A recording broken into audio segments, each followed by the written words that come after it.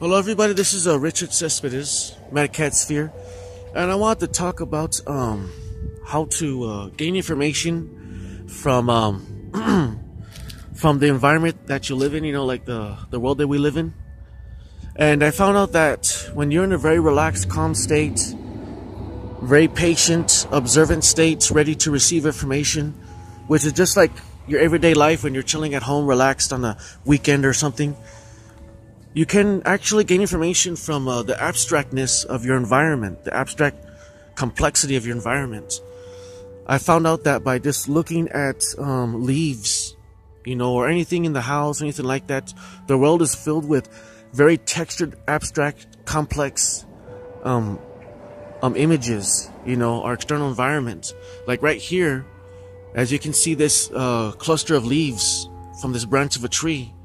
By looking at it from a distance or whatever you want, by looking at the complexity of the leaf arrangement from the foreground to the background and the depth between those two and those dimensions and everything, the shadowing, the texture of the leaves, the texture of the branches, the movement of it, by just letting yourself relax and just observe, you can let yourself receive information, complex information, or simple information from complex imagery.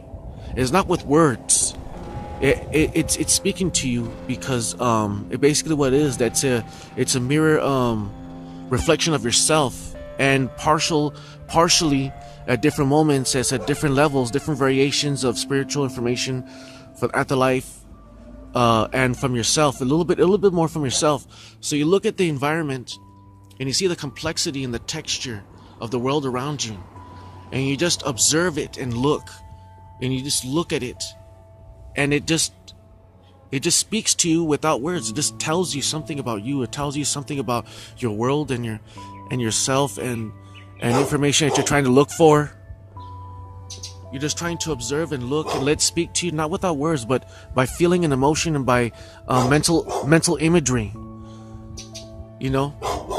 And just let yourself be taken away by it, and observe and analyze the textures and the complexity of the depth of the foreground and background between the leaves, of all the leaves between everything, the shadowing, everything, and just let it speak to you. And the crazy thing is, though, like psychokinesis, only you will know when you're receiving the right information. When you're awakened, when you're ready, you're receiving the information that you want to receive, the information that you beckon. Something that's within yourself, it's something that you want to bring out, and it reflects back to you as a re-acknowledgement of the information that you're looking for. And just like with anything, in the environment, like a cluster of grass right here, a bunch of grass together, I hope you guys can see it. Just grass, a cluster of grass, again, the depth between the foreground and background, the grass in between, and the shadowing and everything. And just let it speak to you. The abstractness of your environment tells you information. Don't force it. Just let it grow in you. Observe, look, analyze. Be quiet in your mind, and let the abstractness of your environment tell you something about yourself. Likewise, the leaves and everything, and even the texture of the dirt. Now, this is very, very beautiful. This comes out good in the camera. Look at the texture, the complexity of the dirt. Look at that. Look at the shadowing. It's almost like an awesome texture mapping of a video game. It looks so beautiful like that.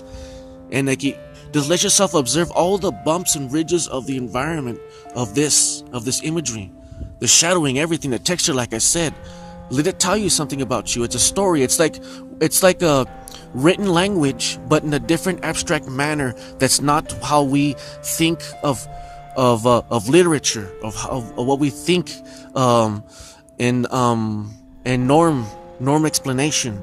It's not like it's you're reading it from the leaves and everything. You're reading it. You're reading the texture in your environment, the complexity in the environment, but it's not in the way that we think of it, as we think in terms of books and words. It's something that's a little bit more deeper and requires you to look a little bit more further, but it's not difficult. It's not like regular literature. It's something that's much more complex because it's in the environment. And it's something that you awaken within yourself.